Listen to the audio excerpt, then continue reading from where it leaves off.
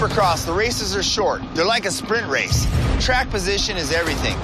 That's why we put such a premium on your start strategy and, of course, your gate pick. If you go down to the first turn and look back at it, you'd think like those 3 gates because you have a little bit of an angle.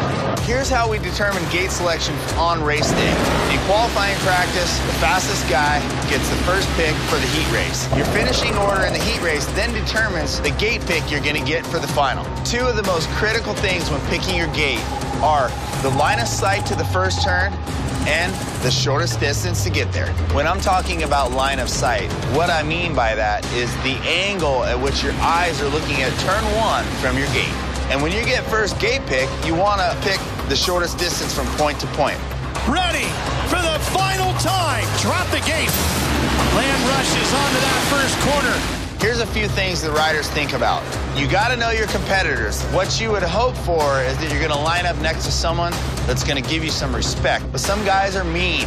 The only thing they think about when they come out of the start is cutting off the other rider. You don't have to be the first guy to react, but you have to be the first guy to put the whole thing together for the first 15 feet. You can win or lose the race right here. Oh, wow! Big off right in the middle of the pack. This is where everybody funnels down to on the start. You can see behind us we raised 2 gates. Those, I believe, would be first choice because you haven't left yourself so far outside that you're going to get smoked on the inside. But when you come into the first turn, you have a little angle where you can use your brakes, which allows you to come into the corner a little bit deeper.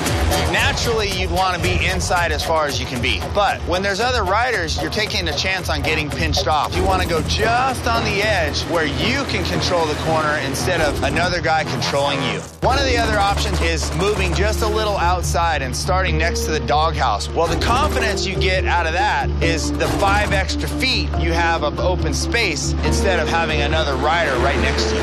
And of course, this is where you want to end up first. We call it the hole shot.